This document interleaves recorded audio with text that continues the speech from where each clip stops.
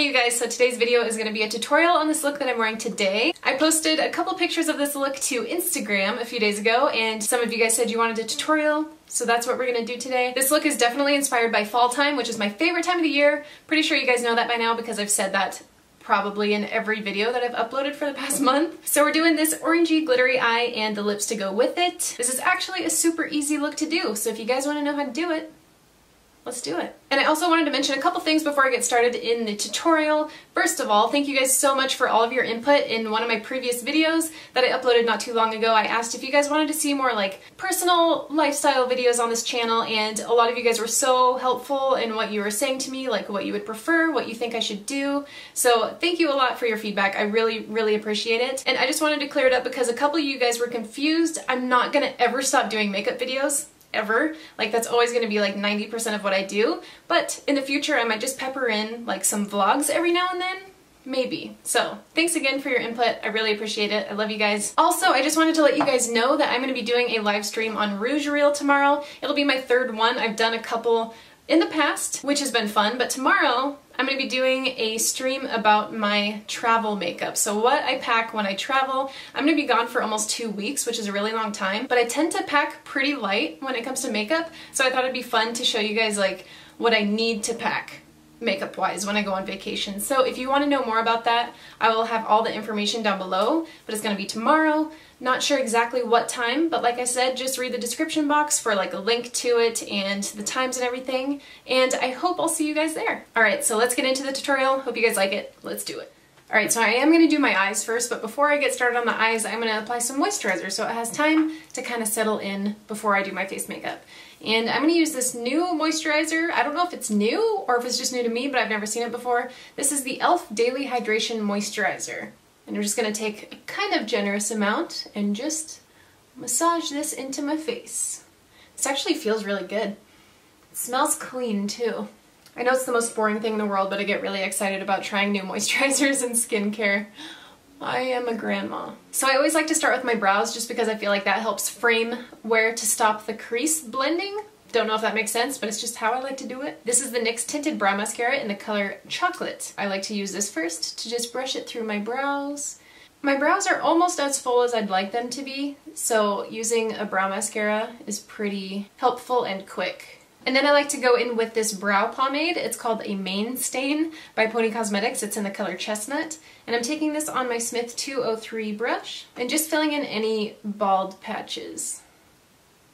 And this also helps just to add a little bit more structure to my brow as well and fill in the areas that aren't as thick. Okay, so I'm going to move on to the eyes now. I already got started on one of them just to make sure I still got it. For the eyes, I'm primarily going to be using my Kat Von D Monarch palette, which I've had kicking around for a long time, and I've gotten a few requests to use this more, so we're doing that today. And I'm going to take this orange, which is my favorite shade of the entire palette, and I'm taking this actually on my Smith 220 brush, which looks like a flat paintbrush. A lot of people ask how I use this one. I primarily use it under the lower lash line, but I'm going to show you how I use it to apply color to the lid. So I just press the whole side of the brush into the shadow, and then I just press the brush to the lid. This covers a pretty big area at a time, so it's really quick when you're applying eyeshadow to the lid, so that's why I really like using this brush.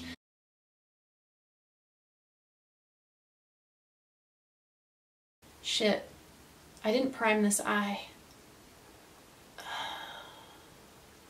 Oh well. So now I'm going to take a little bit of that same eyeshadow on the Smith 230 brush, and I'm just going to use this to tilt my head back, look down, and blend that same eyeshadow into the crease. And I really like using just one shadow for smoky eyes. Like, I don't really feel like you necessarily need like 4 different browns and light browns and blacks to create a smoked out eyeshadow look. I just think it's easy to use the same shadow, the same color, just blow it out a little bit more and it looks good. And then I'm just taking a clean blending brush and I'm just really lightly going over that just to diffuse it a little bit so it's not so harsh. So the only other eyeshadow I'm going to be using from this palette is this shimmery dark brown. And I'm just taking this on a Kat Von D brush. It's just a stiff blending brush, so I'm just loading that up, tapping off the excess, and applying this right to the outer corner of my lid. And this is just adding a little bit of dimension.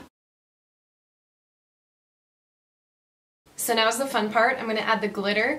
I've had this one called Carrot Head by Lit Cosmetics for a while now, and I just hadn't really used it until now. I was looking for the perfect fall colored glitter, and this just caught my eye. It's the perfect orange. It's not super like neon orange. It's got a little bit of copper to it, so it's just the perfect pumpkin-y fall color. And I'm using the Lit Cosmetics Clearly Liquid Glitter Base to apply this glitter. It's the best glitter base ever. It just makes the glitter stick so well. And I don't want this to be a super opaque layer of glitter. I just want it to be like a light dusting. So I'm just taking a tiny amount of the glue, a tiny amount of the glitter, and just really, really lightly patting it onto the lid. Now I'm just going to apply some mascara. This is the Balm What's Your Type?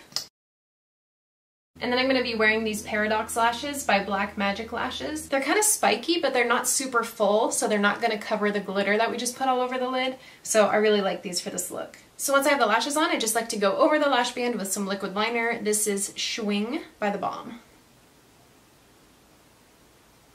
Okay, moving back to the face. I'm not quite done with the eyes yet. We're going to go into the lower lash line and everything once we're done with all the face makeup. So moving on to foundation, I'm going to use my NYX Stay Matte But Not Flat foundation, and this is in the color Ivory, the lightest one, wouldn't you know? I'm trying to reach for things that I haven't used in a while in this video because I just get into the comfort zone of like certain foundations that I really like the Kat Von D Lock-It. I swear I've probably worn that in the last like 20 Instagram photos, so we're switching it up. And I'm going to apply it with this Smith 115 foundation brush. It needs a wash, don't judge me. And I just like to use this to apply it like this. This is a kind of thick foundation, but once you buff it out and go over it with the beauty blender and all that, it looks really good. For some reason I always work in sections when I do my foundation, so I did this section of my face and now I'm going to go over it with the beauty blender just to take up any excess foundation. What are you? Get off my face. I did not invite you. And then sometimes I'll take a little bit more on the beauty blender and apply it to the areas that are not covered with the first layer. So like there's some redness on my cheeks that usually gets covered with the second layer. I feel like this foundation is really underrated. Like, I think I've said this before, but I feel like I never see anybody wear this in videos or in pictures on Instagram or like any of my friends or anything. My 3 friends, let's be real. But it works really well and I think it looks really, really nice on the skin. It's definitely not matte. It has more of like a luminous, like healthy finish to it. But I like the coverage, really like how it feels on the skin. And the color match is like pretty spot on, which is pretty rare. I usually don't like to use as much foundation on my forehead just because that's not really a problem area for me, so I just apply a little bit and then really, really sheer it out by soaking up the excess with the beauty blender. I also really don't like to apply foundation after I do my eyebrows. That's like the one bad thing about applying foundation after eyes for me, because I feel like no matter what I do, I always get the foundation in there somehow. Alright, good enough. So I have a pretty good layer of foundation on, and now I'm going to go into concealer. This is a concealer that I've really been enjoying lately. I don't use it all the time, but when I have like extra darkness under my eyes, this is the Brightening Peach Correcting Concealer by brain fart, Pixie Beauty. And I just take a little bit and really lightly blend that out under my eye with my pinky. And I just feel like this helps to correct that dark bluish purple hue that I have right underneath my eye. And then to conceal and highlight the rest of my face, I'm going to use my Tarte Rainforest of the Sea concealer. This is in the color Fair. I was obsessed with this when I first had it for like the first couple weeks or so, and then for some reason I just started to not like it as much. I realized that it oxidizes on my skin quite a bit, which I never noticed in the beginning, but for the sake of using things that I haven't used in a while, I'm using this today. Like when I apply it, it looks fine, but after a while, it just kind of starts to turn a little bit orange and dark, especially if I just wear this alone without foundation, which I've done a couple times. It just completely oxidizes to like such a different skin tone. And then I just like to blend this in with the Beauty Blender. I really want to try the Shape Tape by Tarte, but I have so many concealers that I just like, I haven't used up yet and I feel guilty if I buy a new one. I'm going to move on to setting powder now, and this is the My Beauty Mark Makeup Academy powder. I got this at IMATS, so I'm not sure where you guys can purchase it, but I really, really like this. So I'm just going to use this and apply it with a sponge right to the area that I applied that concealer underneath my eyes. It's a super, super soft powder and it doesn't really feel cakey or anything, and it doesn't make my skin feel dry, which is nice. Also going to apply a little bit on my chin and my laugh lines, and then just a little bit on my forehead. Alright, so instead of doing like a harsh contour, I'm just going to do a light bronze. And this is a palette that I just got from e.l.f. And this is the St. Lucia. It's like a blush bronze duo. And I'm going to take this Marc Jacobs blush brush and go into this guy right here. It looks a little bit shimmery, and I don't really like shimmery bronzer, so fingers crossed it doesn't look weird. So just applying this to the hollows of my cheeks and kind of blending it upwards towards where I would put the blush too, and then just blending it up towards my temple and forehead. This actually doesn't look too bad. It's a little bit warm, but that's okay. I'm kind of liking it. And then for highlight, I'm going to take this Physicians Formula Translucent Pearl Powder Palette. This isn't my favorite highlighter ever, but it is okay for like drugstore price and stuff. It's just, you got to kind of build it up a little bit if you want like a more intense highlight, but it is pretty subtle, which I like for this look. And I'm just applying this with the Real Techniques Duo Fiber Contour Brush to my cheekbones, blending it up a little bit towards like my temple area. And then I have to go in with my finger when I apply this to my nose, otherwise the brush just doesn't pick it up enough to make it really show up. So I'm just applying a little bit to the bridge and then a little bit to the tip and blending it out. For blush, I guess I might as well use this guy over here that was in that e.l.f. palette. And I'm going to take this on the Real Techniques Multitask Brush and just really lightly apply this to my cheeks. I haven't used this blush yet, but it doesn't look bad. It's pretty natural looking. When you look at it in the pan, it has some gold shimmer in it, but when you apply it, you don't really see too much shimmer. It's just like a nice light pink. Okay, so back to the eyes. I wanted to do a green eyeliner in the waterline because, let's be honest, I just basically was inspired by pumpkins for this look. So you gotta have a little green in there somewhere. So I'm using the Estee Edit Inside Track eyeliner pencil. And this is the color called Twisted Teal. Just running this in my waterline. It's a bit of a darker green, but it does look really cool. So I'm going to take that same orange and that same Smith 220 brush, and I'm just going to use this to blend this underneath the lower lash line. So I just take that and run it from the outer corner to the inner corner. And then I take the Smith 230 blending brush that we also used in the crease, and I'm just going to take whatever's left over on it and use it to blend that out. I like my lower lash lines to be pretty smoky. If you don't, just don't blend it out so far. So I wanted to have a little more fun with glitter placement, so I'm taking that same glitter, once again just applying a super light amount of that to the inner half of my lower lash line. So I'm starting not quite in the inner corner, but almost, and then just dragging that out towards the center of my eye. And then I'm just applying some lower lash mascara by Pixie.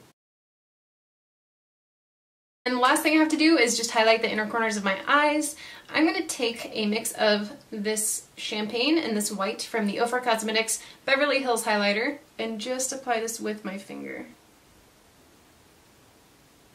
So I was rummaging through my lipstick drawer to find the perfect lipstick to wear with this look, and I found the perfect one. It matches so well, it's kind of weird. This is the Ofra and Kathleen Lights liquid lipstick in the color Miami Fever. I feel like I haven't worn this since like last fall. It's been a while, I kind of forgot I had it, but it's the perfect fall pumpkin-y color. I'm in love. I love it. If you don't want to wear orange on both your eyes and your lips, I think that this would look good with a nude lipstick too, or a brown one. I just went all out though. I love orange, so I'm going to wear it all over my face.